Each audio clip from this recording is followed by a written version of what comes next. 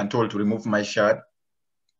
And when they brought me outside the hut, I saw my dad was already outside as well. He was tied, his arms were tied behind him and the flashlight on his eyes.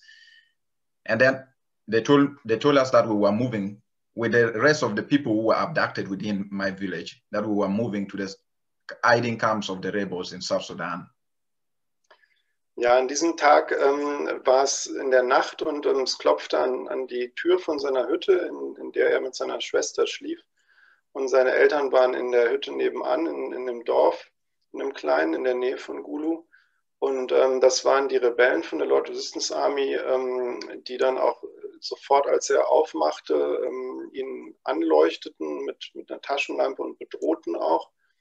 Und er musste dann sein T-Shirt ausziehen und wurde auch mit anderen Kindern und auch sein Vater waren dann schon außerhalb von der Hütte gefangen genommen worden.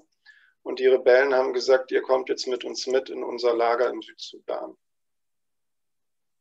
But you know, even until that moment, I wasn't that scared because, you know, as a child, when you see your father next to you, you still feel like you have everything. You still feel like you have everything is going to be okay. So they started moving with us. That same night, they moved with us some kilometers. Then we rested during daytime. We were hiding in the forest and we moved. On the second night, I was really tired. And that's when I cried for help because my arms were tied behind my back and a rope was tied across my waist. That same rope was used to tie another kid in front of me and the kids behind me. So we were in a long line of kids abducted and my father was with the others. They just tied their waists and their arms, they were carrying luggage, the foods that they looted. So I cried for help. Ja, und dann war es so, sie mussten ganz lange marschieren, also Tag und Nacht oder vor allen Dingen nachts, weil sie da eben nicht gesehen werden. Und in der zweiten Nacht war er so erschöpft und sie waren aneinander gebunden in einer langen Reihe. Also die Kinder waren aneinander gebunden mit einem Seil und die Erwachsenen waren auch aneinander gebunden und die mussten auch Gepäck schleppen und sein Vater war bei den Erwachsenen. Und er war dann so erschöpft, dass er angefangen hat zu weinen. Und ja. Yeah. And you know, I cried for help the first time. They warned me because my dad asked them if he could carry me plus the luggage, the food item he was carrying. Then the second time when I cried for help, and my dad tried to break loose so he can carry me because I had swollen feet and all this. That's when they broke my dad loose and took him away. And that was the very last time that I saw him. And you know, I knew the only thing that I had on my mind is that I was on it on my own. My dad was gone, and the one thing I wanted was to revenge his death. I wanted a gun, just as bad as they had a gun. I wanted one too, because I knew if I had a gun, I would have fought back, maybe saved my dad in a way. Ja, er hat angefangen zu weinen und sein Vater hat das mitbekommen. Und die Frage war, ob er nicht Innocent auch tragen kann und das Gepäck zusätzlich. Und das haben sie nicht erlaubt, sondern sind sehr wütend geworden. Und dann haben sie seinen Vater mitgenommen und das war das letzte Mal, dass er ihn gesehen hat. Und er hat später mitbekommen, dass sein Vater umgebracht worden ist. Und dann hat er sich so alleine gefühlt, weil davor war eben sein Vater noch da und das war für ihn dann, dadurch war die Situation nicht so schlimm. Aber jetzt war er eben ganz alleine und er hat in dem Moment auch ein unglaubliches Rachegefühl gehabt, dass er Rache nehmen will und dass er unbedingt ein Gewehr braucht, um sich rächen zu können. Yeah, but that wasn't the case. They moved with us. They took us to South Sudan, to one of their camps, which was filled up with kids. Some children were born from the camp. Some of them, just as they do, they abduct girls, rape them, and these kids born through rape or through all kind of sexual violence on these girls, they grew up knowing only these things. So I reached there and I wasn't even the youngest, but immediately on reaching, we were sent on training where every day, early morning around 5, 6, we ran around the camp and we trained it. And one training that was really, really terrible is where they built a trench. And in this trench, we were 60 newly abducted kids. And we were paired with the old child soldiers who already had guns and they were real warriors. So the idea was that the new child would enter the trench from one part of the trench and ask to crawl under the trench from one end to the next, while the commander is timing you, and the old kid that you are paired with will be leveling the ground with his bullets. And this, of every training that I did with them, this is one that doesn't leave my mind, because I saw how bloody inside the hole was, and how many people from the 60 of us who got shot during the same training. And I just count my luck every day that I got out of it alive. Also Sie sind dann in dieses Camp gebracht worden in Südsudan. Der Lord Resistance Army war, die es übrigens immer noch gibt.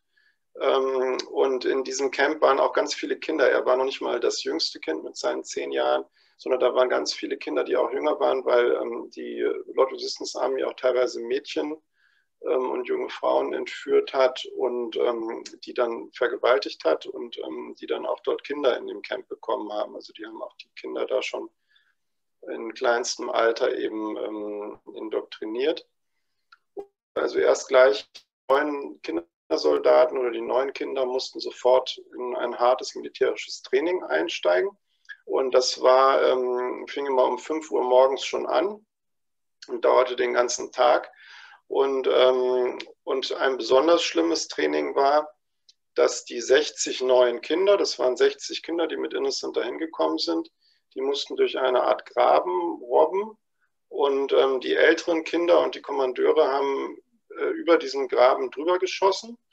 Und wenn man nicht aufgepasst hat und über den Graben eben rausgeguckt hat, dann ist man getroffen worden. Und das hat ihm so verdeutlicht, was dieser Krieg auch heißt und wie blutig das ist. Und das war ist für ihn eine ganz schlimme Erinnerung. After 2 weeks of the training, we had a Passover ceremony where, for the first time, I saw the Lord Register Army Commander Joseph Kony came over to our camp. They brought us guns. And you know, as he was arriving, the older kids were shooting on the air in celebration. And 42 of us, we were 42 who finished the training alive. The other 18 died during the training. And the 42 of us were given guns. And, you know, we were launched that day was officially our most beautiful day to become soldiers, fight with the rebels to overthrow the government of Uganda. And, you know, you would think that perhaps after getting the gun, the first thing on my mind was to go and shoot the soldier who killed my dad. But that wasn't the point. It was the fear of holding a gun almost my size that consumed me totally. It was the feeling that I may touch a part of the gun that is not right and hurt myself instead of hurting the enemy. And just to imagine that I had to carry the gun every single day, because we were told this has to be your first friend before you make the other friend. So you can't leave your gun anywhere. You have to carry it everywhere. You go to bed, you have it near you. And that was a scary feeling. But of course, I had no option but to continue and to follow whichever rules I was given. Ja, und von diesem harten Training, was die Kinder machen mussten, 2 Wochen lang haben 18 dieses Training nicht überlebt, sind bei diesem Training gestorben. Und die 42 Kinder, die überlebt haben von den 60, die sind dann nach 2 Wochen von dem Kommandeur der Gruppe, dem Joseph Kony, begrüßt worden und haben Waffen bekommen. Und er sagt, vielleicht fragt ihr euch, warum ich dann nicht gleich die Waffe genommen habe und den umgebracht habe, der meinen Vater getötet hat. Aber er hatte einfach so viel Respekt vor dem Gewehr. Das Gewehr war so groß wie er. Und er hatte natürlich auch Angst, das zu bedienen. Er wusste nicht genau, ob er dann nicht vielleicht was Falsches macht. Und die haben ihm auch eingeschärft und den ganzen Kindern eingeschärft, das ist euer bester Freund. Auf den müsst ihr aufpassen, auf das Gewehr. Der muss überall jetzt mit dabei sein. Den müsst ihr mit ins Bett nehmen und so weiter.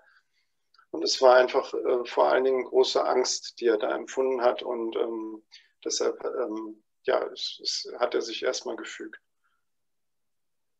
I stayed with them. I was given tasks on different occasions to go and loot food, to abduct girls. I fulfilled my duty. And one time I tried to escape when I was on night guard, because normally they have also guards for the night over the center, where they put 5 boys to watch over the center. And if it's your week, you have to be moving around throughout the night while your colleagues are sleeping. And when I tried my first escape and my gumboots were too heavy, I couldn't even run. So I was caught where I was brought back, and early the next morning I was beaten in front of other kids. And you know, I was warned and told that they could have shot me as the alternative punishment to show the other kids that if you try to escape, they will kill you. But because other kids also pleaded that it was my first time, I was only given a beating, where I was beaten on the elbows and on my legs. And you know, I was paralyzed. I couldn't walk for some weeks again. For some time, I couldn't walk. But as soon as I started walking again, I tried as much to cooperate, to do whatever I was told, to forget about my family, to forget about my mom for a bit, and just cooperate and be alive. Ja, also er musste dann schon sofort, nachdem er das Gewehr hatte, sind sie schon losgeschickt worden, um Essen zu organisieren oder Mädchen zu entführen oder andere Aufgaben zu machen. Und er hat dann sofort gewusst, er möchte da raus, er möchte da nicht bleiben und hat dann schon einen ersten Fluchtversuch unternommen. Und die haben immer wechselnd, mussten sie selber praktisch die Gruppe überwachen. Und es gab jemanden, der eben bei seinem ersten Fluchtversuch Wache hatte und der hat ihn gesehen. Seine Stiefel waren sehr laut und hat ihn auch gehört. Und dann haben sie ihn geschnappt und dann haben sie am nächsten Tag früh morgens haben sie besprochen, was sie jetzt mit ihm machen werden. Entweder ihn umbringen oder ihn hart bestrafen. Und dann haben viele von den anderen Kindern und Soldaten gesagt, ja, das war jetzt das erste Mal, er ist noch ganz jung. Wir erschießen ihn jetzt nicht, sondern er kriegt eine harte Strafe. Und sie haben ihn dann geschlagen auf die Ellbogen und auf die Beine und verprügelt. So schlimm, dass er mehrere Wochen lang nicht laufen konnte und ganz schwere offene Wunden auch hatte. Und nachdem er dann zum Glück wieder laufen konnte und das überlebt hat, was auch nicht sicher war, ob er das überleben wird, hat er dann erstmal kooperiert und hat gesagt, ich werde jetzt erstmal alles tun, was die von mir wollen. Ich werde meine Familie vergessen, meine Mutter vergessen. Ich werde jetzt erstmal alles tun, was sie wollen von mir.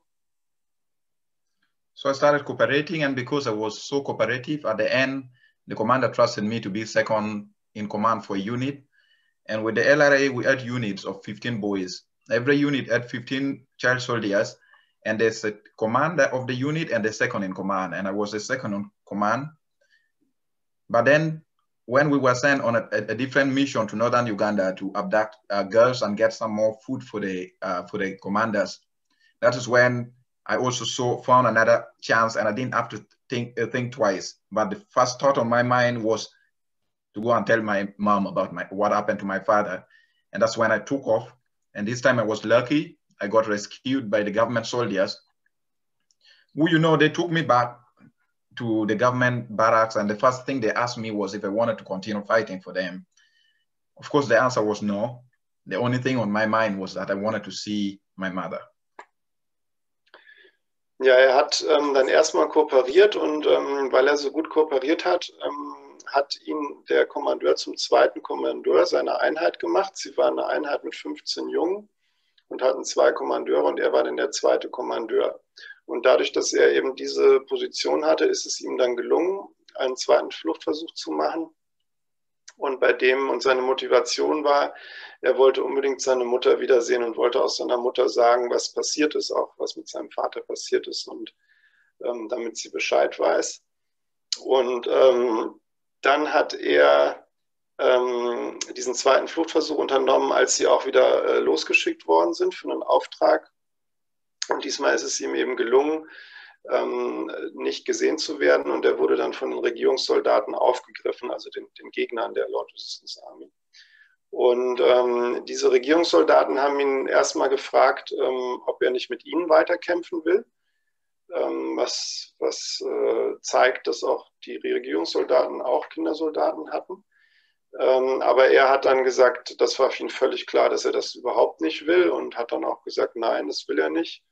Und das haben sie dann auch akzeptiert und so ist er dann aus der Gruppe rausgekommen und war kein Soldat mehr.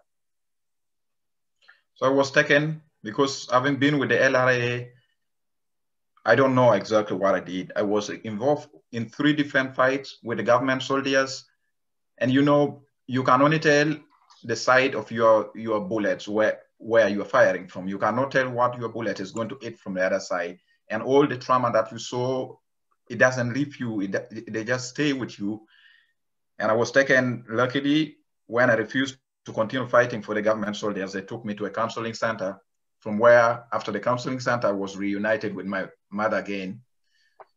And you know, I made a promise to my mother that since then I would never sleep in my village, because it was so insecure that the government soldiers were only patrolling the city center, because this is where the rich people stays. This is where the rich people who can afford their security are. So we started commuting, my sister and I started commuting in verandas. And when we heard of Nuasa, which was just an open ground where tents were built for children fleeing the war to come and sleep for the night and go back in the morning. That is when I started night commuting at Nuasa. Ja, war 3 Monate bei der Lord Resistance Army und hat auch mehrere Kämpfe, 3 Kämpfe mit Regierungssoldaten mitgemacht, wo er auch kämpfen musste und schießen musste. Er weiß nicht, ob er jemanden getroffen hat, aber er hat auch geschossen. Und nachdem ihm dann die Flucht gelungen war und die Soldaten das akzeptiert hatten, die Regierungssoldaten, dass er nicht mit ihnen kämpfen will, ist er in ein Beratungszentrum gekommen, oder so eine Art Schutzzentrum erstmal. Und danach konnte er dann wirklich zurück zu seiner Mutter und wurde mit seiner Mutter und seiner Familie wieder vereint. Und er hat dann zu seiner Mutter und seiner Schwester gesagt, sie müssen night commuten, das heißt nachts immer hin und her laufen zwischen dem Ort außerhalb der Stadt Gulu, wo sie gearbeitet haben tagsüber, und der Stadt, weil es nur in der Stadt, im Stadtzentrum einigermaßen sicher war, weil da eben die Regierungssoldaten waren und da auch reiche Leute und Politiker und so weiter wohnten. Und die Regierungssoldaten entsprechend da eben nachts zumindest aufgepasst haben, dass nicht wieder Kinder entführt werden. Und dann ist er, nachdem er eine Zeit lang eben immer hin und her gependelt ist, wie ganz viele Kinder, also das waren richtige Karawanen, die dann da jeden Abend zurück nach Gulu zogen und morgens dann raus, hat er von einem Ort, der hieß Noahs Ark, gehört, also Noahs Arche. Und das war auch wiederum so eine Art Schutzzentrum, wo er dann auch nachts Schutz gesucht hat. Yeah, from Noah's Ark, I tried, I knew I'd lost it all. I wasn't going to school anymore because my father was dead and he was the sole provider of food and everything in the family. My mother had no education, and in Uganda, without education, getting a job is a nightmare. So I knew I'd lost. School was out of the question. The everyday question was what to eat. But I kept talking to every visitors who came to the center, to the night commuting center, who tried to know how the children were living, how the war was affecting them. I tried to talk to as many as I could. And luckily, I shared my story to as many as I could in hope that I get somebody to sponsor me in school. And God listened to my prayers. And that is when I met the founders of Invisible Children, who put me in school. And since then, things changed for me a lot. Also der Vater von Innocent war der Verdiener in der Familie gewesen. Das heißt, weil der Vater jetzt nicht mehr da war, hatten sie große Probleme, ihren Lebensunterhalt überhaupt zu bestreiten. Und die Mutter hatte eben keine Ausbildung, und für Leute ohne Ausbildung ist es in Uganda ganz schwer, Arbeit zu finden. Und deshalb konnte er auch eine Zeit lang nicht zur Schule gehen, weil er und seine Schwester dann eben mitarbeiten mussten und den Lebensunterhalt mitverdienen mussten. Aber er hat angefangen, seine Geschichte und wie es dazu kam, dass er eben jetzt mitarbeiten muss und nicht zur Schule gehen kann, vielen Leuten zu erzählen. Und zum Glück sind seine Gebete erhört worden, und er hat Menschen getroffen von einer Organisation, die hieß Invisible Children, die ihm dann ein Stipendium ermöglicht haben, sodass er wieder zur Schule gehen konnte.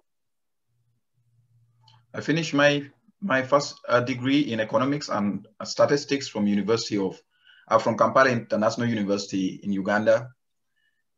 And you know, the first thing on my mind after my degree was, then what? Then what can I do? But then I knew it ever since my escape from the LRA that there's something that I can do better than just for my family or for myself. And that was speaking on what I saw. And that is speaking for these people who don't have a voice. So ever since then, I did a lot of tours with Invisible Children as a way to give back for what they did for me and to also help them empower other kids to go to school.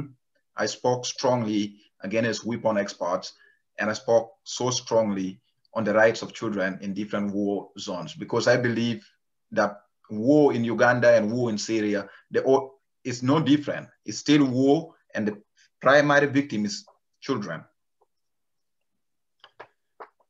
Ja, also er konnte dann zur Schule gehen und konnte auch studieren, und er hat dann einen Universitätsabschluss an der Universität von Kampala, der Hauptstadt von Uganda, gemacht. Und dann hat er überlegt, was kann ich mit meinem Universitätsabschluss jetzt anfangen? Und dann war für ihn klar, seine Aufgabe ist es, darüber zu sprechen, was er erlebt hat, was er gesehen hat und was passiert, was mit den Kindern passiert in Kriegsgebieten. Und deshalb hat er angefangen, dann auch darüber zu sprechen, was ich jetzt dazu sage, was sehr wenige Kindersoldaten machen, weil das sehr schwierig ist. Und hat auch angefangen mit Invisible Children zuerst damals noch, also dieser amerikanischen Organisation, die sein Stipendium finanziert hat, richtige Kampagnen zu machen und auch Spenden zu sammeln für Projekte, um Kindern zu helfen. Und diese Situation, in der die Kinder in solchen Kriegsgebieten sind, anzuprangern und zu verbreiten, die Informationen, und auch dieses Thema Waffenexporte anzusprechen. Denn er sagt, letztendlich ist die Situation ja für Kinder in allen Kriegsgebieten ähnlich. Und die Kinderrechte werden in keinem Kriegsgebiet eingehalten, egal ob das in Syrien ist oder in Uganda oder in anderen Ländern.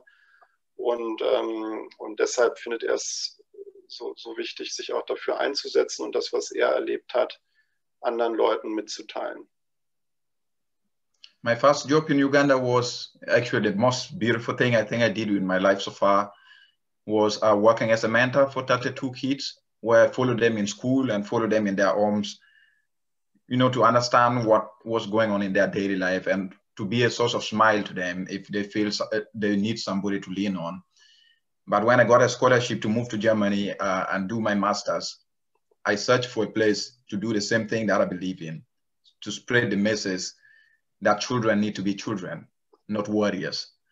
And I was so lucky I met Ralf, and Ralf and I, we have done quite a lot together on different occasions. On Red Hand Days in February, Ralf introduced me to the real world of advocacy, where my voice could be heard louder and to a louder audience. Ja, er hat erzählt, dass er dann auch in Uganda gearbeitet hat mit 32 Kindern als Mentor, und das war eigentlich die schönste Sache, die er bis jetzt in seinem Leben gemacht hat. Das heißt, er hat die Kinder zur Schule begleitet oder auch nach Hause und hat ihnen einfach in ihrem täglichen Leben geholfen, sozusagen als Social Smile, wie so ein soziales Lächeln oder einfach eine Hilfe im Alltag, und er war eben sehr nah an den Kindern dran und konnte eben direkt das Leben dieser Kinder mitgestalten oder da mithelfen. Und dann hat er aber gewusst, er möchte auch irgendwie noch weiter diese Botschaft weitertragen, mit der er schon angefangen hatte, und hat ein Stipendium für ein Masterstudium in Deutschland bekommen. Und die Idee war dann eben, dieses Masterstudium in Deutschland zu machen, aber gleichzeitig auch Kampagnenarbeit wieder zu machen. Also Innocent hat sich an uns gewendet, weil er ganz gezielt diese Arbeit machen wollte und in Deutschland eben Organisationen gesucht hat, die ihn dabei unterstützen können oder die mit ihm kooperieren können. Und da sind wir sehr dankbar, weil das einfach auch sehr selten ist. Also ich habe in meinem Vortrag noch ein Foto von einem anderen Kindersoldaten drin, dem Michael Davis, aber es ist sehr schwierig natürlich, wenn man diese Geschichte hat, darüber zu sprechen. Und deshalb ist es für uns sehr wertvoll, dass Innocent da so engagiert ist und seit Jahren jetzt schon mit uns intensiv zusammenarbeitet, weil er einfach der Überzeugung ist, Kinder müssen Kinder sein und keine Krieger. Und wir haben auch eine größere Aktion, die wir jedes Jahr machen zusammen, das ist der Red Hand Day. Das ist ein Tag gegen den Einsatz von Kindersoldaten, der im Prinzip zum Ziel hat, diese Kinderrechtsverletzungen öffentlich zu machen und Druck auszuüben auf die Verantwortlichen, auf die Politiker und so weiter, dass sie sich engagieren in diesem Thema und beispielsweise auch keine Waffenexporte mehr genehmigen. Und das ist ein Tag, der Referent Day, wo wir sehr oft schon zusammengearbeitet haben. Und ja, es ist immer wieder schön, auch von meiner Seite aus mit Innocent da zusammenzuarbeiten. Ich freue mich, ja. Yeah, so before I end, as I conclude already, I would like to let you all know that, you know, I don't speak because I want the world to feel sorry for me.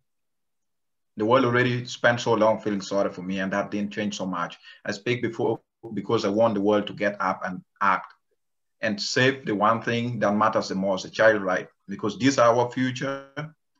A child in Uganda, a child in Germany, a child in Syria, these are all children. At the end of the day, this is the future. This is where we have to put all our energy to protect these children and to keep the guns away from their hand. The sad reality is that I use a G3 gun. And you know, when Ralf told me, I didn't even know what a G3 gun is exactly, like in terms of where it's made and all that. I just knew it was a gun I was using. And when Ralf told me that it's actually made here in Germany, in Freiburg, that was one of maybe the saddest day that I had in mind, because I was actually in Freiburg the day that Ralf told me it's actually made in Freiburg. And I'm not saying the people of Freiburg made it. I'm just saying it could have been made anywhere, but we have to have a voice on who end up using our weapons. We have to hold our politicians accountable, because if these guns are being used on harmless civilians, on children, if it's being used to destroy an innocent life, then it is not being used for what it's made for. I thought guns was a weapon of war between others, between men, warring sides, not children. Thank you so much. And back to you, Ralf. Thank you. Ja, danke, Innocent. Also er möchte auch nicht, er möchte eigentlich kein Mitleid haben, also, sondern, oder dass man sich jetzt um ihn Sorgen macht, sondern er möchte eigentlich, dass die Leute aufstehen und handeln und dass sie sich einsetzen für Kinderrechte, egal ob in Uganda, in Deutschland oder in Syrien, weil das sind Kinder und die müssen geschützt werden und die müssen eben besonderen Schutz bekommen und die dürfen auf keinen Fall auch Waffen in die Hand gedrückt bekommen und sie müssen auch, Waffen dürfen in diese Länder gar nicht gehen, wo Kinder im Krieg gefährdet sind. Und wir haben auch in Freiburg schon öfter zusammengearbeitet. Das Rüstungsinformationsbüro, jetzt bei einer Online-Veranstaltung ist das alles relativ, aber eigentlich ist das ja in Freiburg heute. In Recherche rausbekommen über, er hatte immer gesagt, er hat mit einem G2 gekämpft, also einem G2, und dann haben wir aber Fotos abgeglichen und die Art und Weise, wie dieses Gewehr, was er hatte, eben umgebaut war oder so eine spezielle Vorrichtung hatte, damit es nicht so lang ist für die Kinder. Und auf den Fotos konnte er dann das Gewehr identifizieren. Das ist ein umgebautes G3-Gewehr gewesen, also ein G3-Gewehr von Heckler und Koch im Schwarzwald hergestellt, also nicht ganz in Freiburg, Innocent. It's in Oberndorf, not in Freiburg exactly, but very close, also sehr nah zu Freiburg ist ja die Zentrale von Heckler und Koch, dem Hersteller des G3-Gewehrs. Und das war für ihn auch besonders traurig zu sehen, dass eben sogar jetzt dieses Gewehr hier in der Nähe hergestellt wurde, wo er gerade war. Und er dachte immer, das ist ein Gewehr, Gewehre sollen, wenn überhaupt, für Kriege zwischen Erwachsenen genutzt werden. Aber in der Praxis ist es eben so, dass Kinder damit kämpfen müssen und Kinder auch sehr oft damit umgebracht werden. Und deshalb müssen diese Exporte aufhören. Ja. Dankeschön. Danke, Innocent.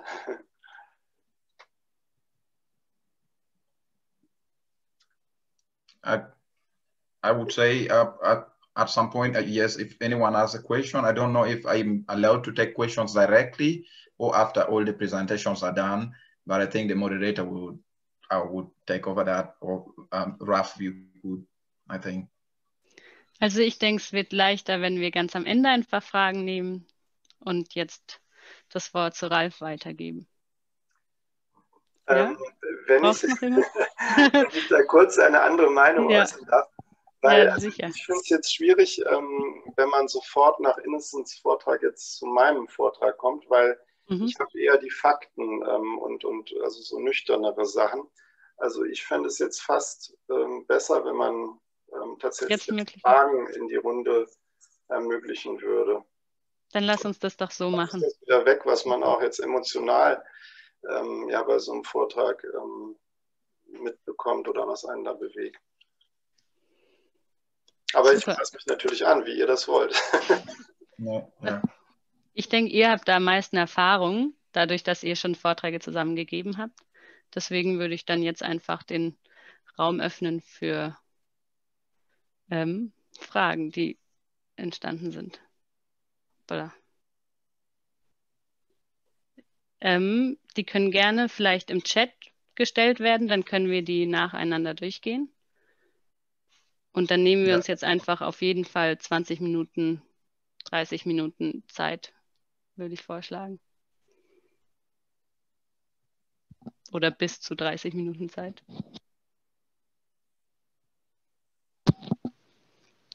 Genau, also die erste Frage, die ich hier sehe, ist, wie konntest du darüber anfangen zu sprechen, über deine Zeit als Kindersoldat? Yeah, I saw the question. That's a really good question. Actually, I think my mother never slept that first same day that we were abducted. My mother never slept and never knew what to think. All on her mind was that someday she will see us again. Unfortunately, she couldn't see both of us.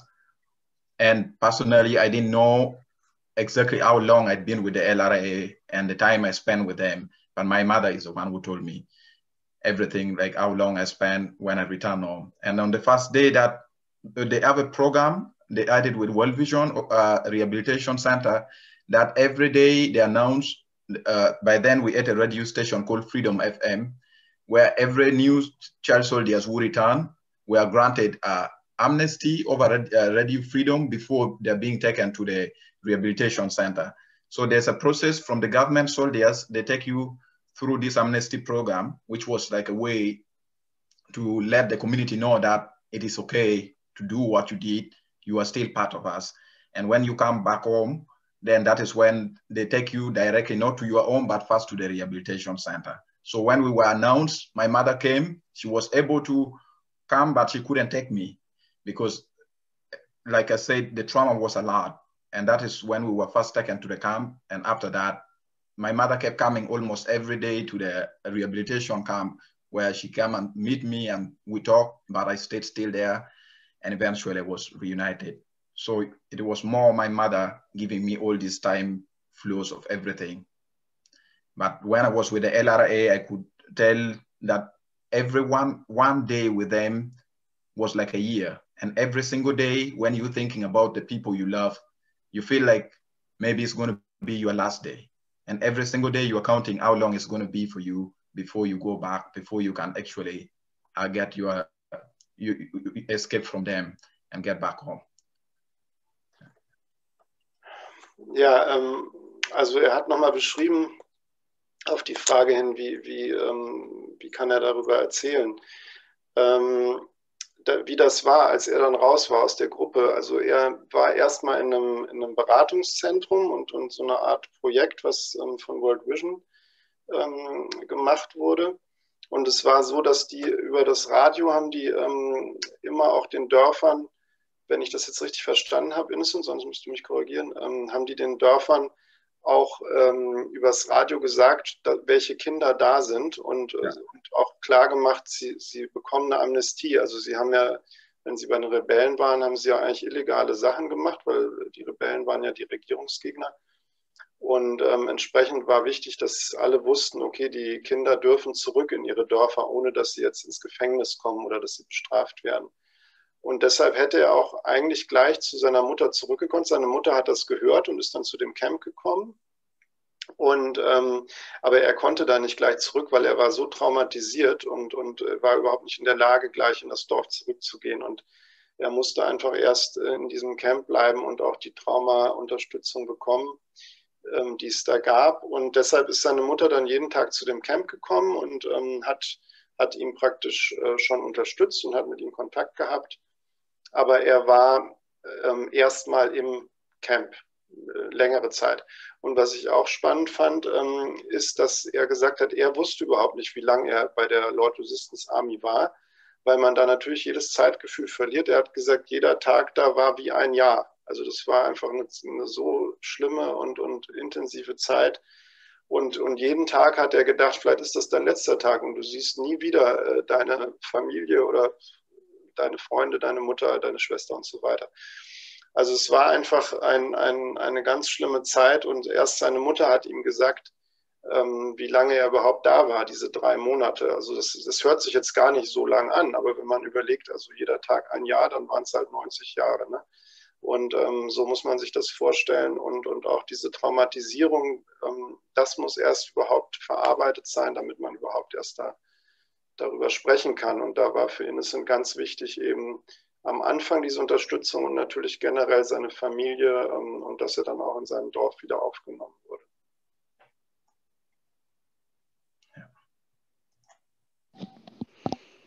Okay, wir haben 3 weitere Fragen bekommen. Die erste ist, ich werde sie einfach auf Englisch vorlesen und dann werden sie später übersetzt. How long was all this?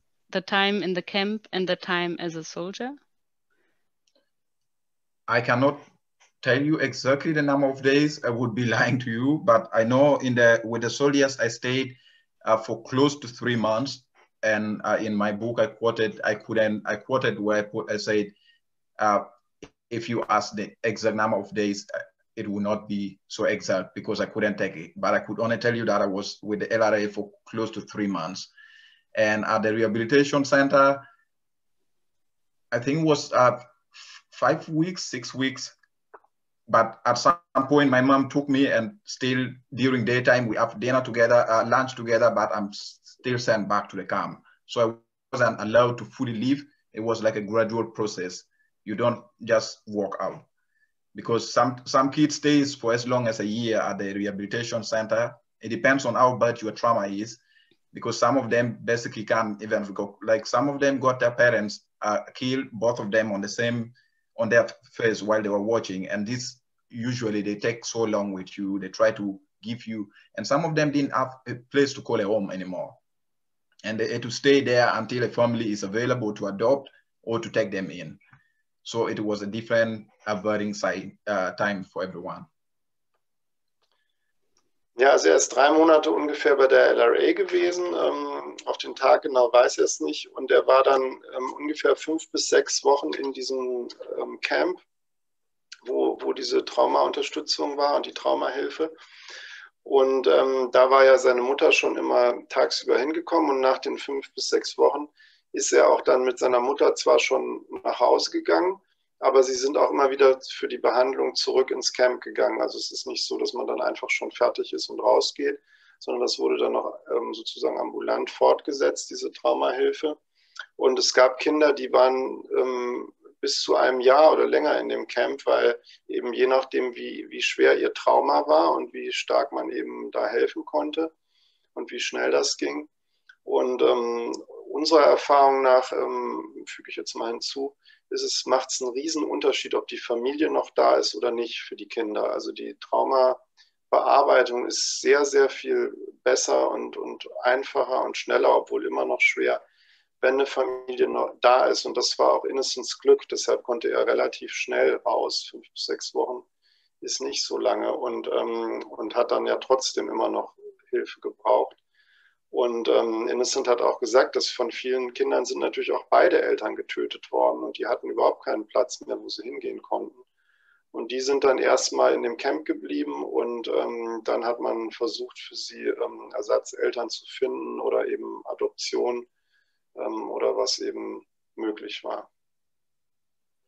Yeah, I see the questions now on the chat. Maybe I just read and say the first one where they asked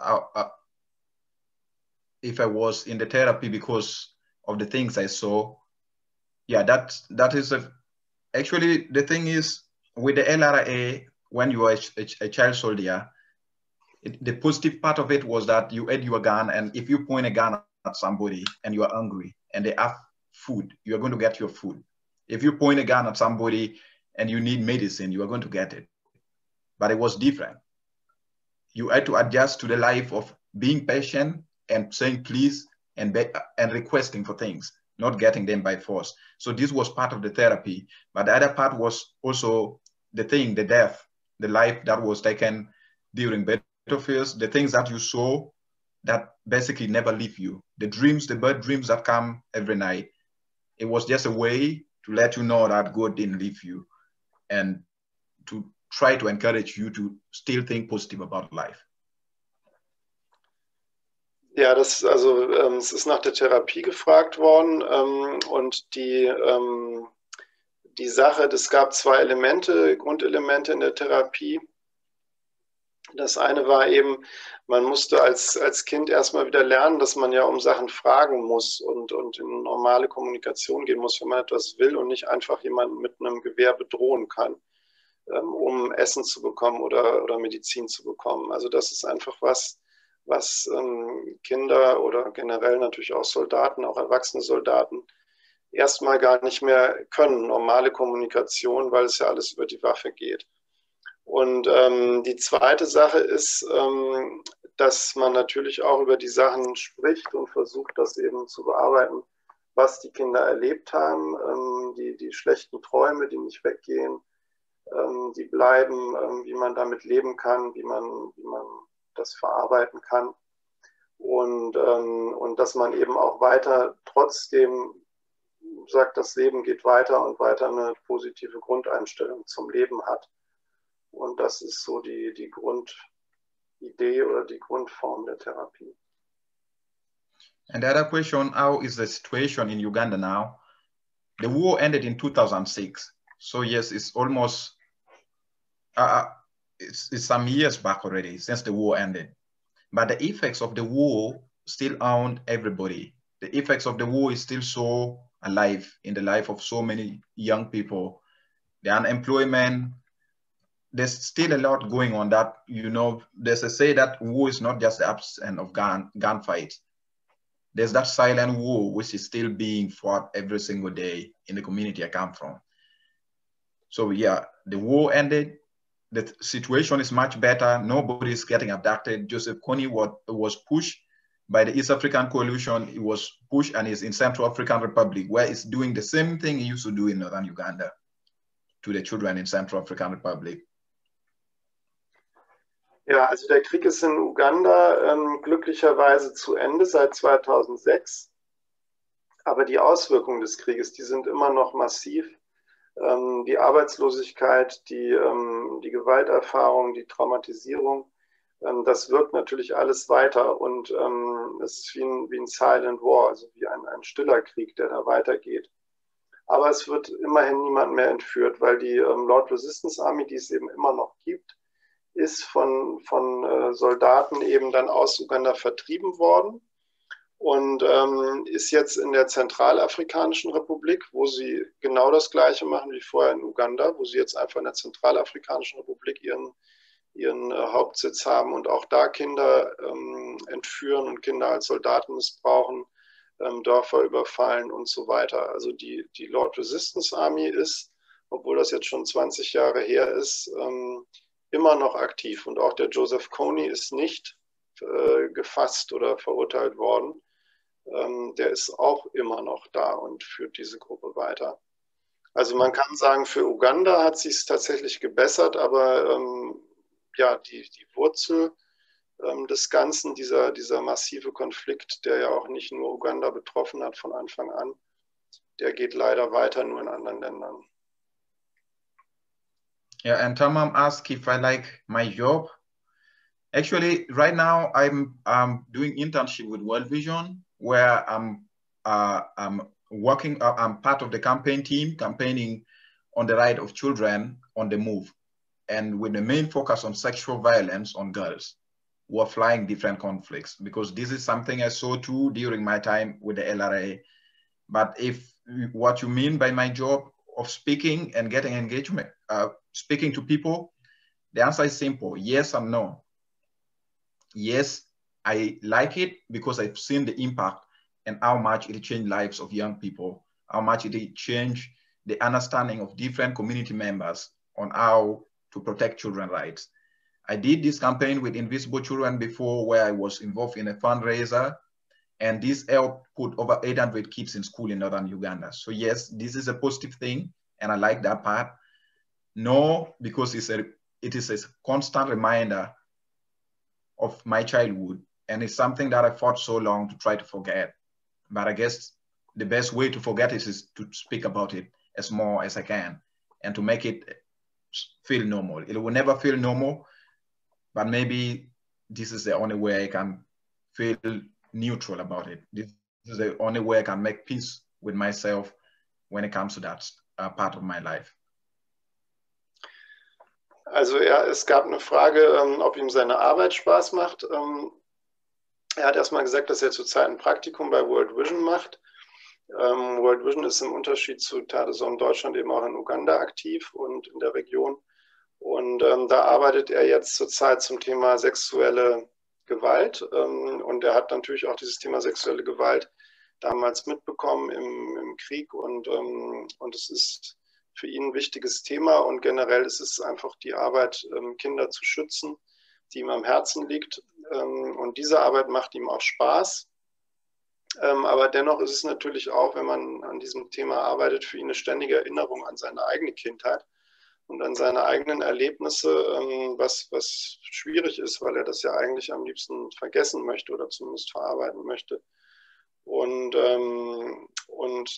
deshalb ist aber für ihn dennoch der Weg, das zu vergessen, hat er gesagt, oder vielleicht auch eher dann zu verarbeiten, ist darüber zu sprechen und es auf diese Weise eben zu verarbeiten und den Frieden mit sich dabei auch zu machen.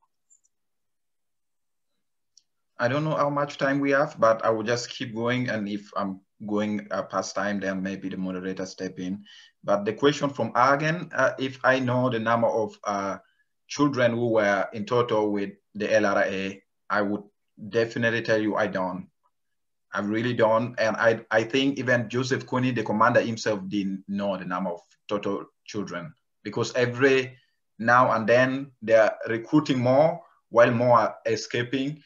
So I basically would tell you that even if you ask the commander, he would tell you he didn't know. Or if he tell you he did, then he would be lying. Ja, das ist die Frage, wie viele Kinder hat die LRA entführt?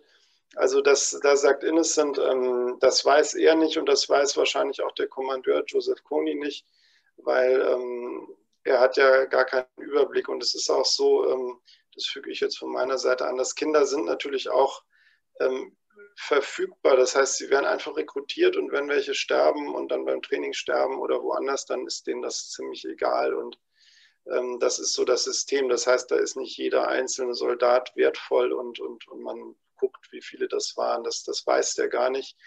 Und man kann ja ungefähr hochrechnen. Also es gibt keine offiziellen Zahlen dazu, wie viele Kinder die LRA rekrutiert hat. Es gibt noch nicht mal richtig gute Zahlen, wie viele Kindersoldaten es im Moment gibt. Da gibt es eine grobe Schätzung, die sage ich gleich in meinem Vortrag. Aber wenn man allein weiß, dass mit ihm zusammen 60 Kinder damals entführt wurden an einem Tag vor 20 Jahren, dann kann man hochrechnen, und das machen die ihn vielleicht nicht jeden Tag, aber das machen sie im Jahr sicherlich öfter. Dann kann man ja hochrechnen, wie viele Kinder das in den 20 Jahren waren. Das kann sich jetzt jeder ausrechnen. Also es ist eine sehr hohe Zahl und gerade diese Lord Resistance Army ist eben eine Gruppe, die das schon seit sehr, sehr langer Zeit mehr oder weniger ungestraft macht. And the question from Katharina, what my opinion is on how our children should be protected, how this shouldn't happen again. This is a very complicated question and yet very, very important. I think the first thing like this is say that charity begins at home. The first part of it is that you have a voice over where your weapons are exported. As Germany, this is a democracy where people have a voice, not like in Uganda where voices are met with forces. So you have a voice to regulate how your weapons are being used outside Germany. Are they being used by just government, by just soldiers, or are they actually being used by third party, which in this case I refer to children. And so by doing that, you're already protecting millions of kids out there who use German weapons. And by standing in and saying, you know, there's believing in peaceful dialogue. This is something I believe in because I've seen a lot of different countries where they try to take conflicts as a solution and it only got worse. It just never solved anything. And if you have every right as a German, as a human being to stand your ground and say, enough is enough, I hold my politician accountable for where these taxpayers' money used to make these guns or used to export these guns are going, because it's your voice. And the second part would be, you know, to advocate, to be the change, to be the voice for these children.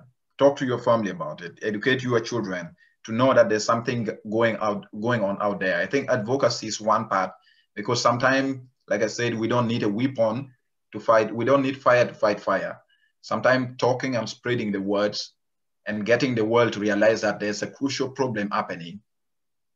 Who knows, maybe a resolution would be passed to protect these children. Maybe a tougher resolution, a tougher punishment for the culprits would be taken. That is the best I can say in this regard. Ja, die Frage war, was ist zu tun? Innocent sagt, erstmal die Hausaufgaben machen. Also die Hausaufgaben sind für Deutschland, keine Waffen exportieren. Das ist hier eine Demokratie, man hat hier eine Stimme. Nicht wie in Uganda, wo Gewalt ausgeübt wird, wenn man kritisiert und wo es keine Möglichkeiten oder weniger Möglichkeiten gibt. Aber in Deutschland kann man seine Stimme erheben und er sagt, deshalb sollten wir die nutzen und solltet ihr sie nutzen. Und wenn man eben alleine diese Waffenexporte stoppen würde, würde man schon Millionen von Kindern schützen, die eben mit deutschen Waffen kämpfen müssen oder von diesen getroffen werden. Und dann ist das Zweite, was er sagt, auch diese gewaltsame Konfliktlösung, also diese Kriege, die geführt werden, sind ja letztendlich immer ein Versuch, Konflikte mit Gewalt zu lösen, oder was heißt zu lösen, aber eben da mit Gewalt vorzugehen. Und seiner Erfahrung nach macht Gewalt die ganze Sache einfach nur schlechter. Und es ist, weil das ist auch, also das ist der Bezug, denke ich, wenn ich Innocent richtig verstanden habe, ist auch, dass natürlich teilweise unsere Regierung auch denkt, dass sie jetzt bestimmte Gruppen mit Waffen beliefern muss, damit der Konflikt XY im guten Sinne weitergeführt wird. Ihr wisst, was ich meine und was Innocent meint. Also das ist was er ablehnt. Gewalt macht es nur schlechter. Und man sollte auf die Politiker Einfluss nehmen und klar machen, dass dafür keine Steuergelder ausgegeben werden dürfen, weil die Waffenexporte werden auch noch subventioniert, direkt und indirekt, über Hermesbürgschaften und so weiter. Und dass generell diese Waffenexporte gestoppt werden müssen. Und dass ihr eine Stimme für diese Kinder sein könnt. Ihr sprecht mit euren Familien, sprecht mit euren Kindern darüber, was passiert, was eben Kindern wie Innocent widerfährt. Und das ist oft dann eben schon sehr wirkungsvoll, dass das Wort und Worte auch sehr viel bewegen können, auch schon im direkten Umfeld, dass man auch da schon aktiv werden kann. Yep. And the other question from Olivia. Once you were not a soldier, how did you feel? Did you feel the same anymore? I will tell you that the first couple months was hard because it wasn't the same. First of all, after losing the person you love the most, like I lost my father, life will never be the same again. That will never happen. And having fought the war that you don't understand, but you found yourself just fighting it, it takes you by surprise every single day. And the dreams and nightmares from the things that you did or saw, they never go away. It doesn't matter how old you get. These are like trademark. These are scars that live with you every single step in your life. You carry it everywhere you go. So no, it has never been the same, and I don't think it will ever be the same again. But to a greater extent, I think it changed for the better because I gained the strength and I gained the courage to look myself in the mirror and say, maybe that's the best person I've ever met, because it gave me a new meaning to life, a new definition that my life could be used to help other kids just more than myself. And thanks again, Katharina, for the thank you message. Thank you too for being here.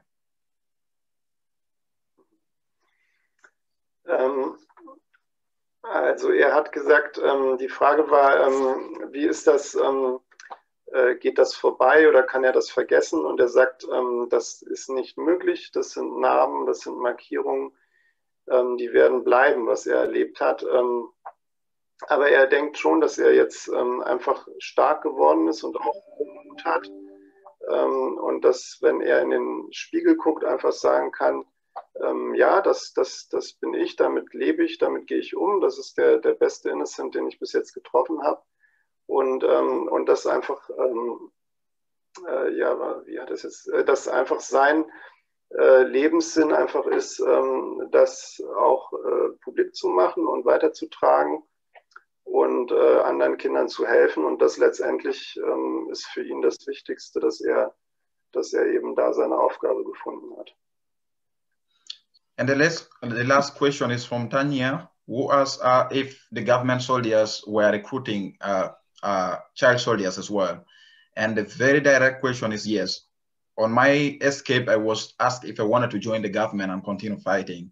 And by the way, I wasn't going to be the youngest. So by then they were recruiting children until I think a resolution was passed. I'm not sure which year exactly, but a resolution was passed by the UN defining a child as any human below the age of 18 and putting strong pressure on governments to try to adjust on the age limit of the children who are being recruited. And that is when the government started adjusting. And yes, things changed a lot over the years, but by then there was no limit. Yeah. And in fact, they believe that if you were once with the LRA, because that was their enemy, so you knew their tactic. And to recruit you to the government army means you knew all the details of the LRA and their hideouts. So you could lead the soldiers and be their front man. Ja. Also die Frage war, ob die Regierungssoldaten auch Kinder rekrutiert haben. Da ist die klare Antwort ja. Er ist ja als 10-Jähriger gefragt worden, ob er nicht mit den Regierungssoldaten mitkämpfen möchte, als sie ihn aufgegriffen haben. Und er wäre nicht der Jüngste gewesen. Die hatten also auch Kinder, die jünger als 10 Jahre waren. Das ist dann auch teilweise so, dass die jetzt nicht unbedingt gleich eine Waffe in die Hand bekommen, sondern eben andere Aufgaben erfüllen. Zum Beispiel, was Innocent auch gesagt hat, für die Regierungssoldaten ist natürlich ein Kindersoldat, der bei den Gegnern war, bei der Lord Resistance Army, den Rebellen, sehr wertvoll, weil der kennt ja die ganzen Verstecke, der weiß die Taktik, der kennt die Leute. Allein schon aus der Logik des Krieges ist es deshalb klar, das ist in allen Ländern so, dass die dann verhört werden und teilweise dann auch misshandelt werden und so weiter, selbst wenn es Kinder sind, damit man eben da Informationen bekommt oder eben auch gleich im Kampf eingesetzt werden und rekrutiert werden. Aber was eben positiv ist, da komme ich auch gleich in meinem Vortrag noch zu, ist, es gibt durchaus Fortschritte bei dem Thema und das ist eben auch, dass dieser Standard, alle unter 18 Jahren, die Soldaten sind Kindersoldaten. Da gab es ja viel Druck und Kampagnen von NGOs, von den Vereinten Nationen und so weiter. Das hat sich auch in diesen Ländern verbreitet, wie Uganda, und die haben dann irgendwann aufgehört, Kinder zu rekrutieren. Die ugandische Armee, weil einfach klar war, das ist ein Kriegsverbrechen und das dürfen sie nicht. Und das war denen am Anfang entweder nicht klar oder es hat sie nicht interessiert. Aber da ist eben doch inzwischen ein Wandel eingetreten. Da gibt es auch Verbesserungen. Allerdings gibt es immer noch Regierungsarmeen, die Kinder rekrutieren. Auch dazu habe ich gleich noch Informationen im Vortrag drin. Also da kommt gleich Näheres noch dazu. Okay. Yeah, thank you so much, Ralf, for the translation and for the great work. And thank you, Barbara, sister, and thank you, Olivia. Thank you all for your time and for listening to me. Have a great evening. Thank you. Yeah. I'll be around if any other question. And yeah, thank you. Vielen, vielen Dank, Innocent, für deinen Vortrag und deinen Beitrag. Das war wirklich berührend für mich. Dankeschön. Ich darf auch noch mal kurz darauf hinweisen, bevor wir jetzt gleich übergehen zu dem nächsten Vortrag, weil ich wurde vorhin unterbrechen, mein Laptop ist kurz abgestürzt, dass wir diese Vorträge auch aufzeichnen. Wir werden aber die Fragenrunden werden wir rausschneiden aus dem Video. Aber wir würden das gerne später hinterher im Netz veröffentlichen, dass alle nochmal Bescheid wissen. Genau. Und dann darf ich auch einfach das Wort schon weitergeben an Ralf. Ja, ich hoffe, Sie und ihr habt jetzt noch Energie, noch ein bisschen weiter zuzuhören. Ich werde das nicht so lange machen, also vielleicht 20 Minuten. Und dann können wir auch noch Fragen bearbeiten, wenn ihr noch Zeit habt, um auch noch mal ein paar Hintergrundinformationen zum Thema Kindersoldaten zu geben, aber auch zum Thema Waffenexporte und deutsche Waffenexporte auch. Und ich habe dazu auch ein paar Bilder und Zahlen mitgebracht, die würde ich euch jetzt versuchen, über den Bildschirm zu teilen. Das heißt, ich werde jetzt mal versuchen, meinen Bildschirm mit euch zu teilen, um euch anhand von diesen Bildern den Vortrag zu halten. So, das ist, genau, das müsste das sein.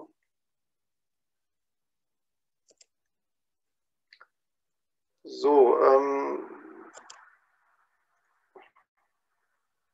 das sehe ich hier natürlich noch. Seht ihr den Bildschirm jetzt? So, sagt mal irgendjemand ein lautes Mikro, ja oder nein? Ja, okay. Ja, okay, ja. Okay. Gut, also dann würde ich anfangen. Also ich arbeite bei der Kinderrechtsorganisation Terre, die vielleicht auch nicht alle hier kennen. Und Terre ist eine Projektorganisation, die Projekte für Kinder und Jugendliche in vielen Ländern durchführt, in über 30 Ländern. Und das sind auch zu einem Teil eben ein Schwerpunkt der Arbeit ist eben das Thema Kinder und Krieg und Gewaltprävention, Friedensarbeit, beispielsweise in den Philippinen. Unten sieht man ein Bild von einer Rote-Hand-Aktion in den Philippinen. Oder in Myanmar, das ist ein Foto von einer Theateraufführung, wo auch teilweise ehemalige Kindersoldaten mit dabei waren, um einerseits, dass die im Spiel lernen, diese Themen zu verarbeiten und sich auszutauschen, andererseits auch, um in öffentlichen Vorführungen dieses Thema bekannt zu machen, dass Kinder rekrutiert werden, wie Kinder rekrutiert werden. Setzen wir also ganz viel ein, unsere Partner in Kolumbien auch ganz stark oder in den Philippinen auch. Und dann natürlich ganz wichtig in unserer Arbeit zu dem Thema ist das Thema Traumahilfe, weil, wie Innocent das ja auch geschildert hat, was das bedeutet für Kinder. Und damit sie überhaupt wieder zurück ins Leben finden, dafür müssen sie erstmal dieses Trauma verarbeiten können. Und auf dem Bild sieht man einen Workshop, wo verschiedene Kinder und Jugendliche aus Kolumbien sich eben gegenseitig in so einer Art Gruppensetting, Gruppentherapie eben von ihren Erfahrungen erzählt haben. Und zu diesem Thema Kinder in bewaffneten Konflikten möchte ich auch ein paar Zahlen nennen. Einfach nochmal, um den Rahmen zu geben und dann danach zu diesem Thema Waffenexporte zu kommen. Also die Zahlen, ich werde mich da auf sehr wenige beschränken. Ihr und Sie könnt ja danach noch fragen, aber ich denke, jetzt in so einer langen Online-Runde macht das jetzt nicht Sinn, da in die Details zu gehen. Also erstmal, es gibt ungefähr zurzeit 27 Kriege und bewaffnete Konflikte weltweit.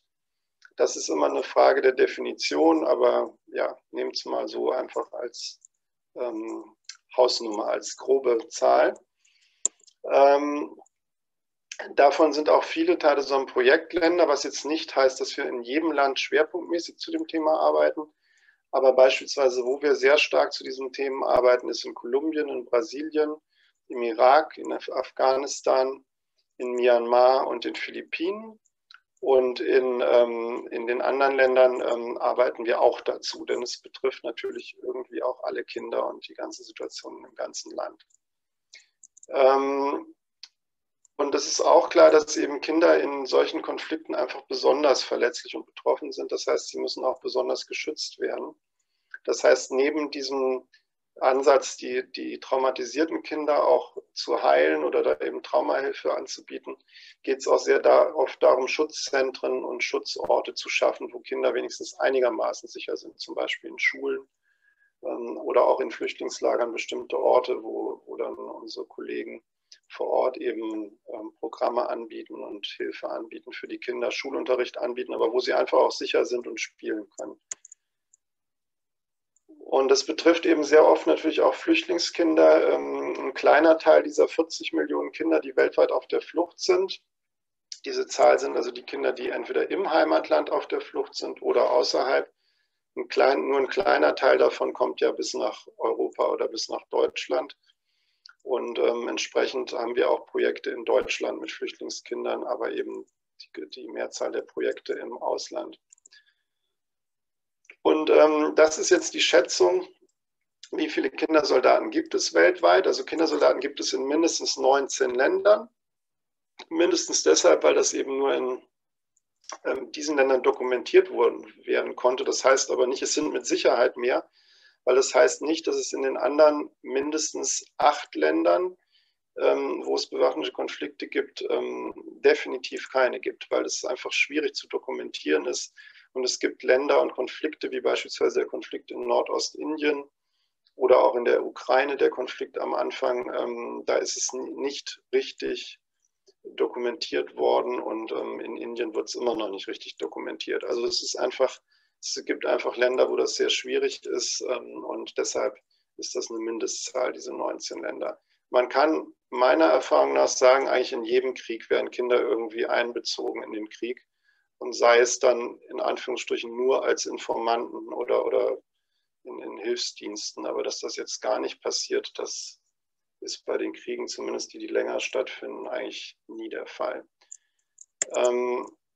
Und dann ist natürlich diese Auswirkung der Waffen, das sind nicht nur die kleinen Waffen, die Gewehre, Pistolen, Maschinenpistolen, die Deutschland ja besonders viel exportiert, die Kinder stark betreffen und die Zivilbevölkerung, aber natürlich auch Bomben, also Bombardierungen wie im Jemen, Drohnenangriffe wie in Pakistan oder Minen in ganz vielen Ländern, die stark vermint sind. Das sind Waffen, die Kinder ganz stark betreffen, wo bei Kleinwaffen eine Schätzung sagt, 95% der Opfer von Kleinwaffen sind Zivilisten. Und dann sicherlich ein hoher Anteil davon Kinder.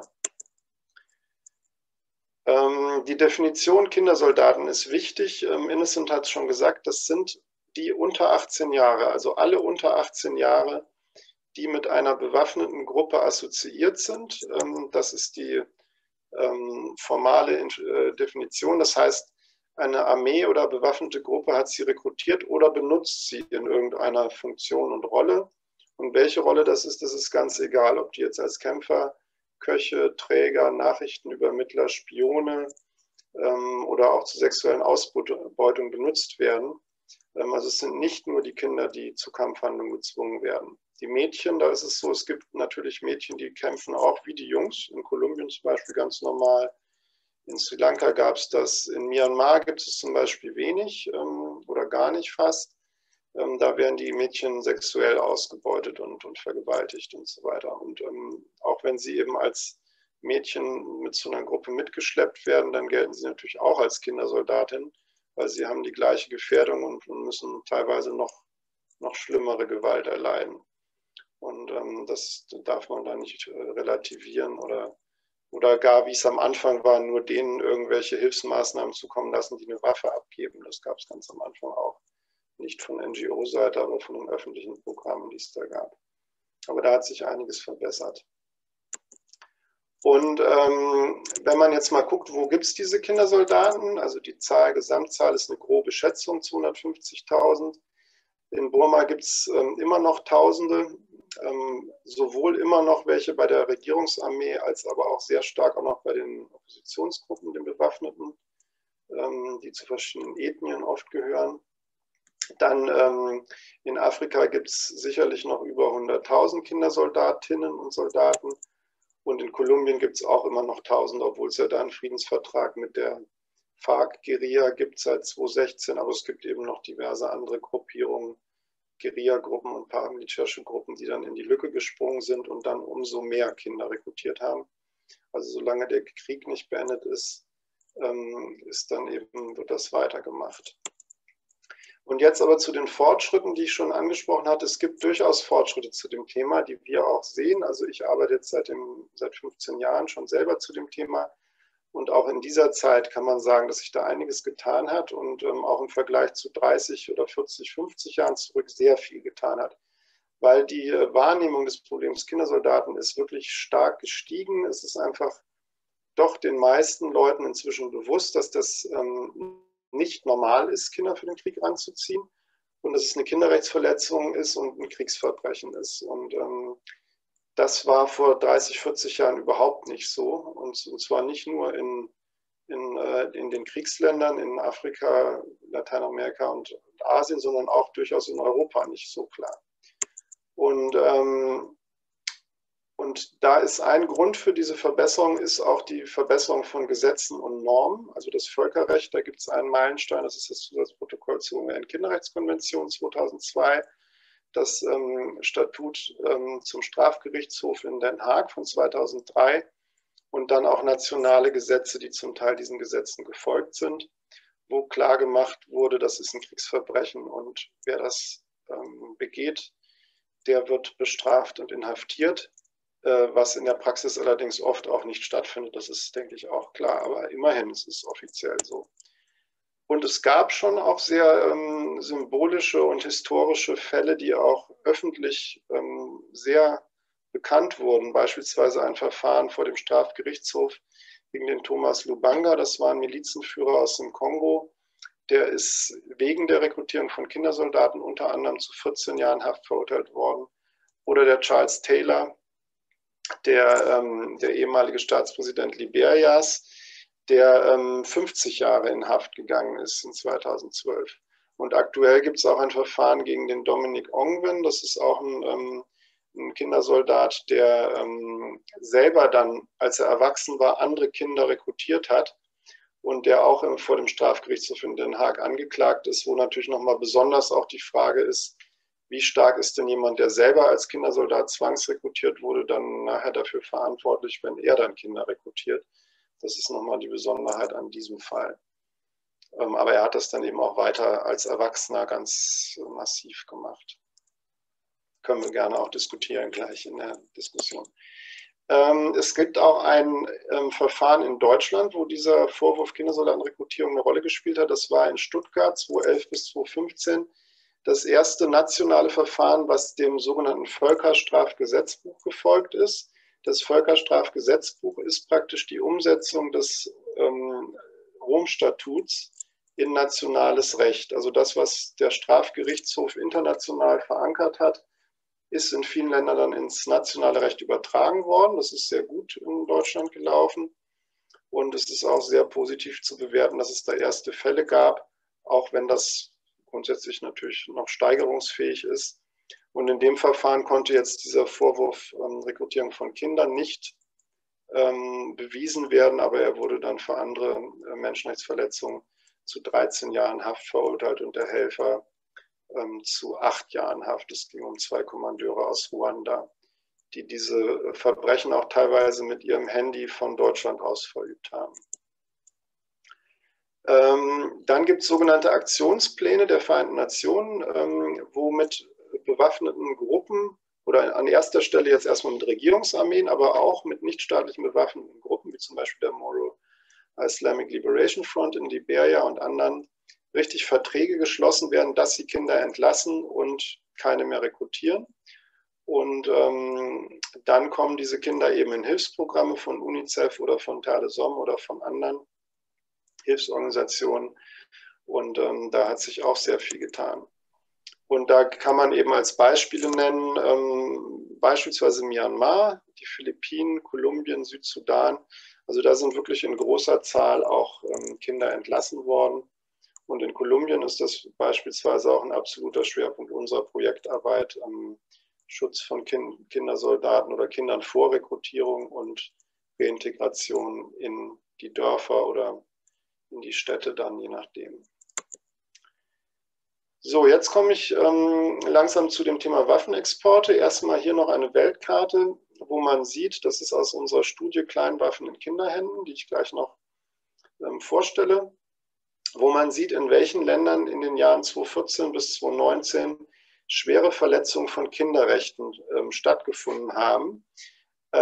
Das beinhaltet nicht nur die Rekrutierung von Kindern, das sind die Länder, die nochmal mit so einem kleinen Soldaten gekennzeichnet sind, Also der kleine schwarze Soldat heißt, dass da überhaupt rekrutiert wird von nichtstaatlichen Gruppen. Und der kleine lilane Soldat heißt, da wird sogar auch von Regierungsarmeen rekrutiert. Also man sieht, es sind auch noch immer noch viele lilane Soldaten da. Also Kongo, Südsudan, Somalia, Jemen, Sudan, Irak, Syrien, Afghanistan und Myanmar. In all diesen Ländern rekrutiert sogar die Regierungsarmee noch Kindersoldaten. Und ist, wie zum Beispiel ja in Somalia, durchaus auch Partner, bekommt Militärhilfe aus der EU und aus Deutschland. Also das ist kein Ausschlussgrund, leider, oder in Afghanistan auch, dass man mit denen kooperiert. Die anderen Länder, da ist es dann so, dass zumindest nachweislich eben keine Regierungsarmeen Kinder rekrutieren, zum Beispiel Kolumbien, Mali, Nigeria oder Zentralafrikanische Republik. Und generell sind da aber auch andere Kinderrechtsverletzungen jetzt abgebildet. Das ist die Tötung von Kindern. Das sind die sogenannten 6 schweren Kinderrechtsverletzungen, die die Vereinten Nationen jährlich sich angucken und dokumentieren, wo Berichte aus der ganzen Welt gesammelt werden.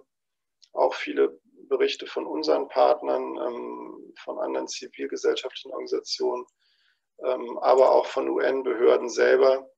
Wo werden Kinderrechte im Krieg verletzt? Und so entsteht diese Karte, das ist die Datengrundlage dafür.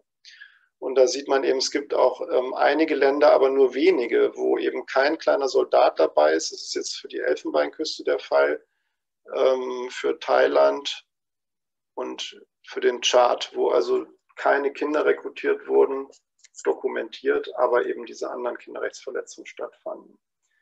Und neben Tötung von Kindern gehört dazu auch sexuelle Gewalt gegen Kinder, Angriffe auf Schulen und Krankenhäuser, zum Beispiel im Jemen, großes Problem, aber auch in fast allen Konflikten findet das statt, auch in Kolumbien nach wie vor.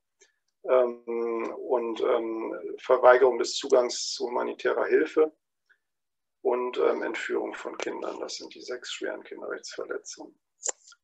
So, und wenn man diese Karte im Blick hat, dann war jetzt für uns die Frage für die Studie, in welche dieser Länder hat denn Deutschland in diesen Jahren 2014 bis 2019 Waffen exportiert und speziell auch Kleinwaffen, weil dann kann man natürlich davon ausgehen, dass wenn Waffen dahin exportiert wurden, dann werden sie auch angewendet in diesen Konflikten und dann sind Kinder auch davon betroffen und müssen vielleicht sogar mit ihnen kämpfen, wenn es Kleinwaffen sind.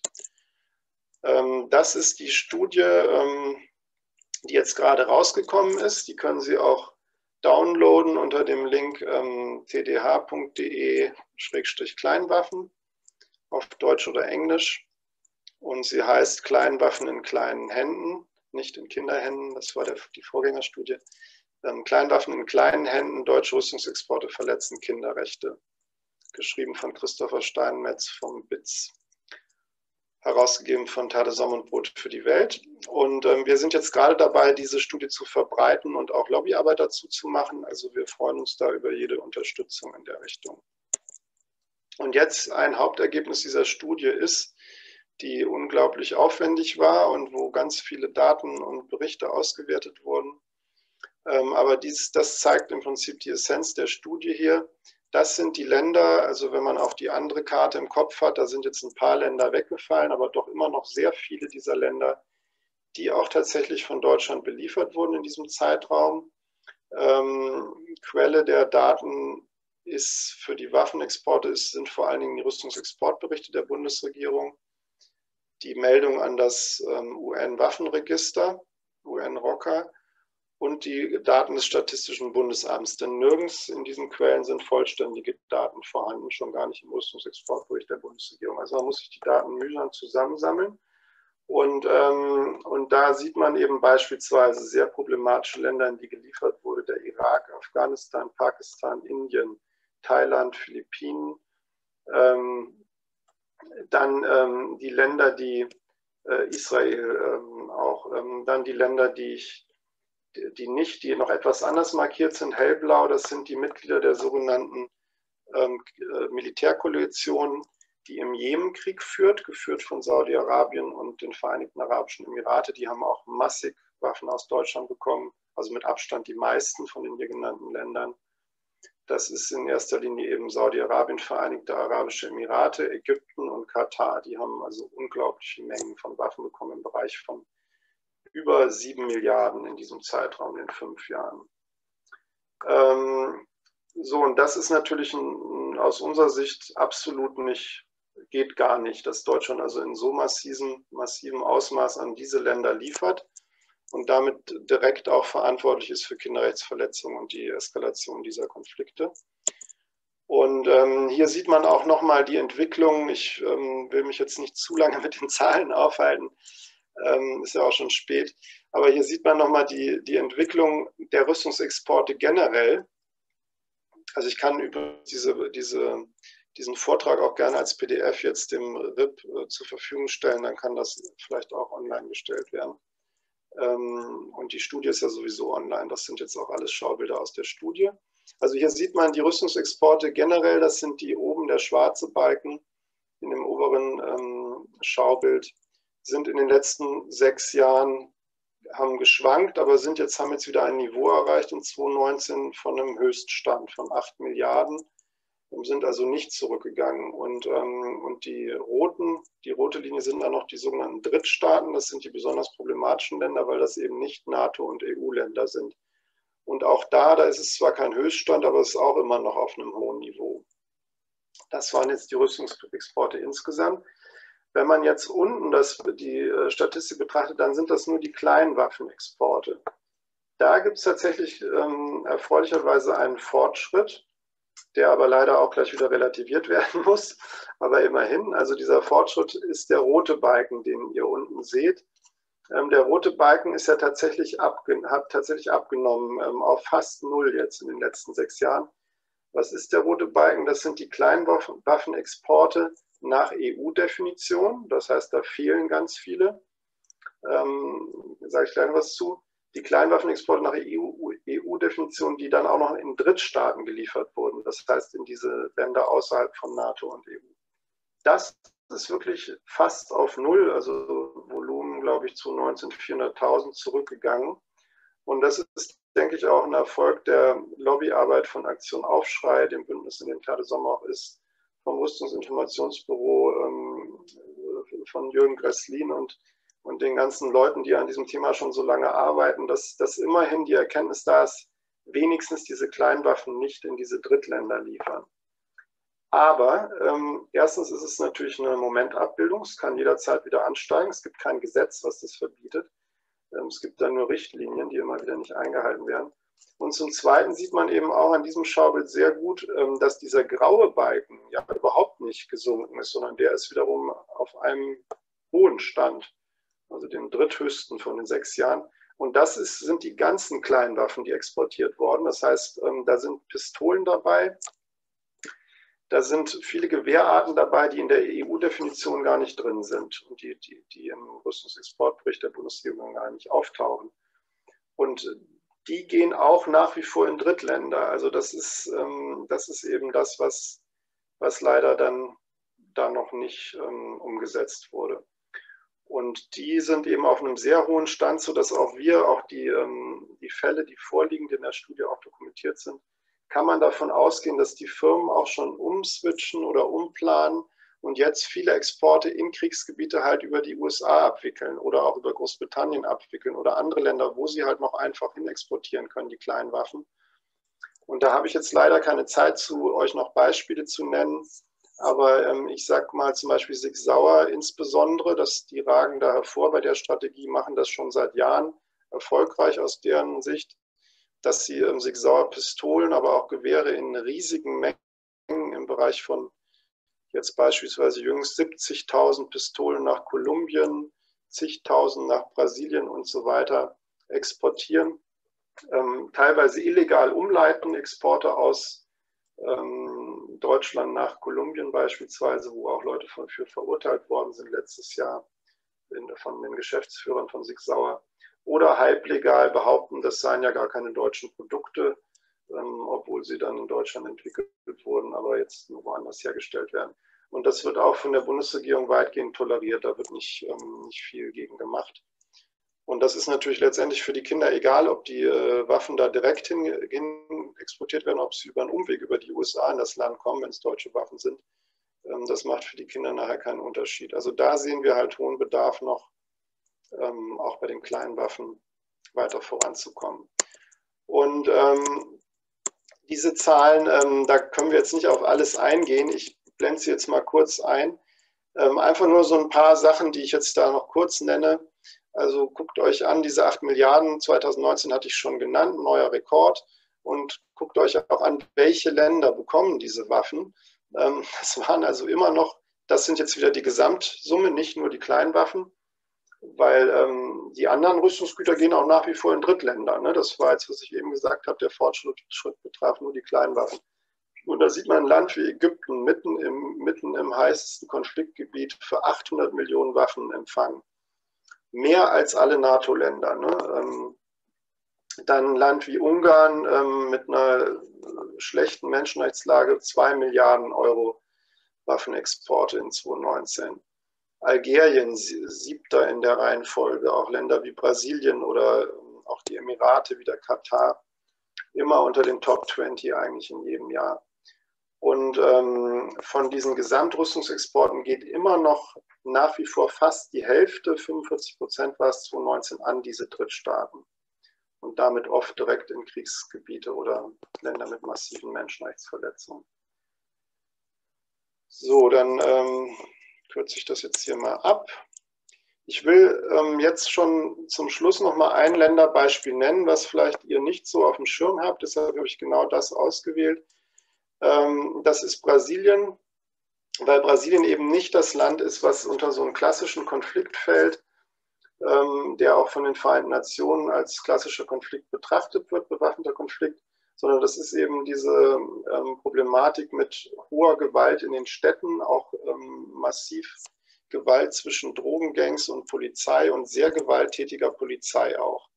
Und wenn man die Zahlen sich anguckt, und Brasilien war immer historisch einer der größten Waffenempfänger, Rüstungsgüterempfänger aus Deutschland.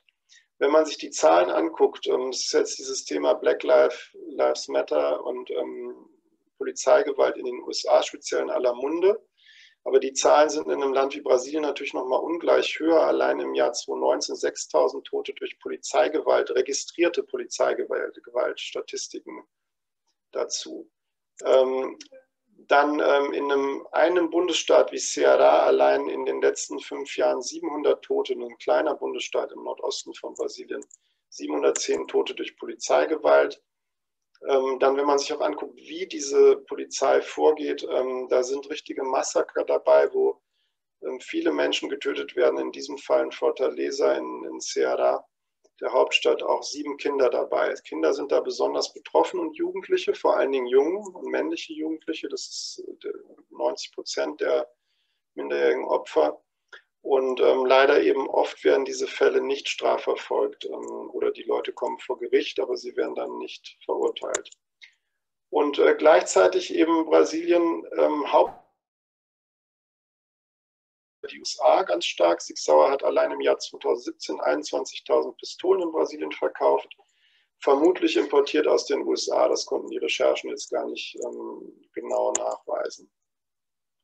Und genau dieselbe Polizei, die dieses Massaker begangen hat, was wir auch dokumentiert haben und unsere Partner, wir werden dazu auch jetzt in Kürze eine Studie rausgeben zu Polizeigewalt in Brasilien und Waffenexporten nach Brasilien. Genau dieselbe Polizei hat im Jahr 2017 3.000 Pistolen von Sig Sauer bekommen. Die Typbezeichnung P320 haben, angeblich in den USA entwickelt. Wenn man genauer hinguckt, ist das nur eine Abwandlung der P229 Pistole, die in Deutschland entwickelt wurde und müsste deshalb eigentlich genehmigt werden, der Export aus Deutschland. Interessiert aber niemanden. Gibt es also auch niemanden jetzt von deutscher Seite, Regierungsseite, der sich da beschwert. Und die USA schon gar nicht da irgendwie das regulieren. Und hier nochmal die Jugendlichen, die da betroffen sind von. Also das sind direkt Kinder, natürlich in der Regel in Randvierteln der Städte, die auch in den Projekten von Terre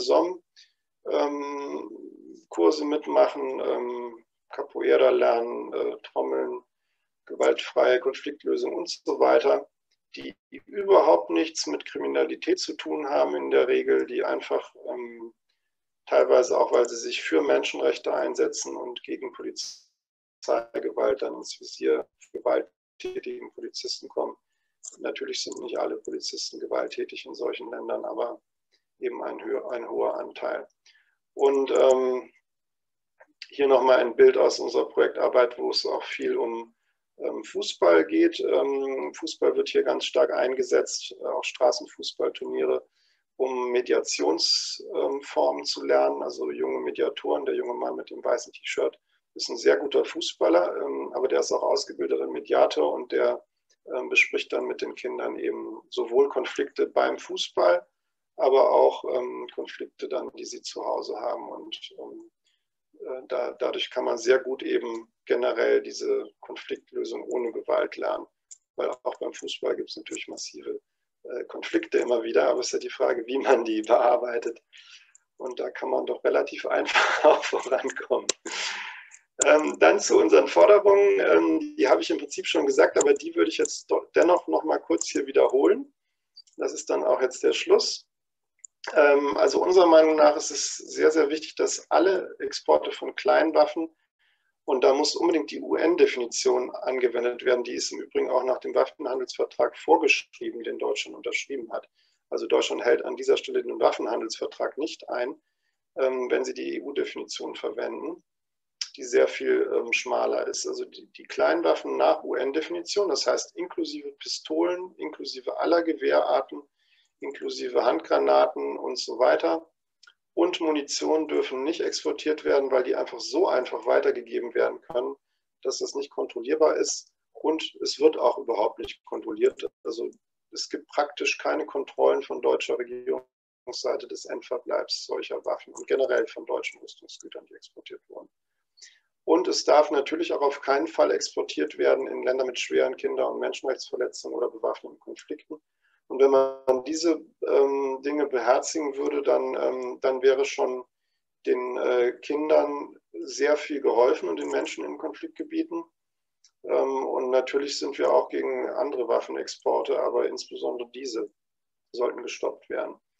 Und auch auf keinen Fall dann noch Lizenzen vergeben werden, wie nach Saudi-Arabien für den Nachbau des G36 mitten in einem Konfliktgebiet, was jetzt natürlich auch schon im Jemen eingesetzt wird, wo im Jemen werden die deutschen Tornados und Eurofighter eingesetzt, das G36, das G3, Rheinmetallbomben, Sig-Sauer-Pistolen etc., die ganze Palette.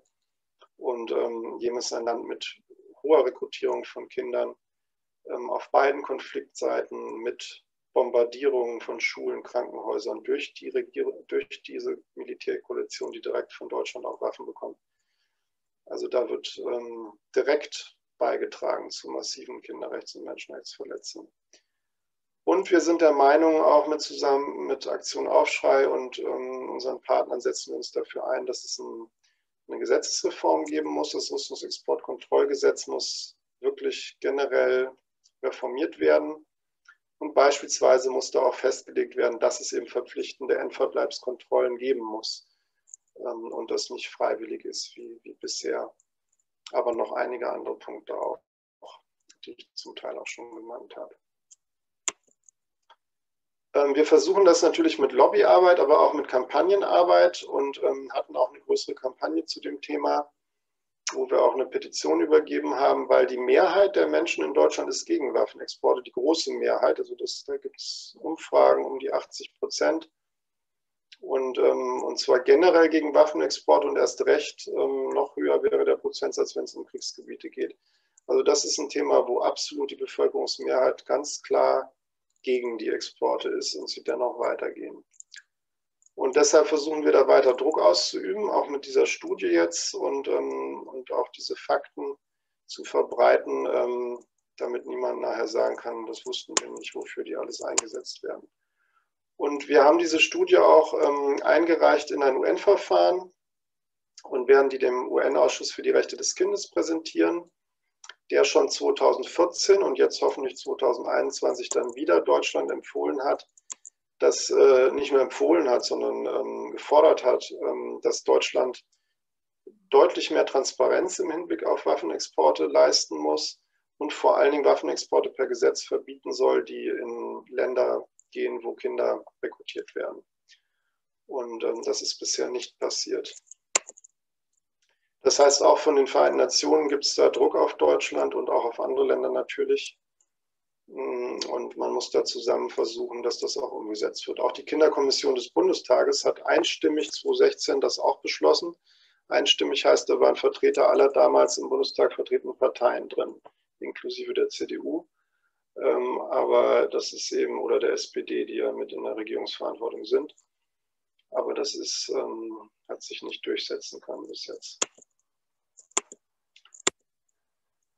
So, das ist noch der Michael Davis, mit dem wir auch zusammenarbeiten, auch ein ehemaliger Kindersoldat, der in Deutschland lebt und in Sierra Leone, aus Sierra Leone kommt, der auch gesagt hat, Innocent hat ja gesagt, dass er das G3-Gewehr selber nutzen musste.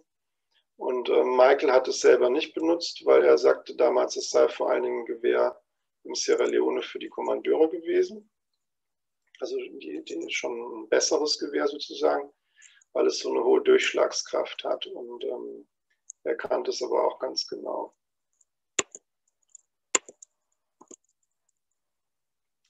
Ja, und zum Schluss dann nochmal auch eine schöne Aktion, wo man auch sich sehr gut beteiligen kann, wenn man jetzt vielleicht nach dem Vortrag Lust hat, sich zu engagieren, ist die Rote Hand-Aktion, die wir auch schon vorher genannt haben, wo Innocent eben auch schon sehr oft dabei war, die er sehr unterstützt, wo es eben darum geht, da gibt es 6 Forderungen zu dieser Aktion, die findet ihr auch im Internet unter redhandday.org oder auch auf der Terre-Seite.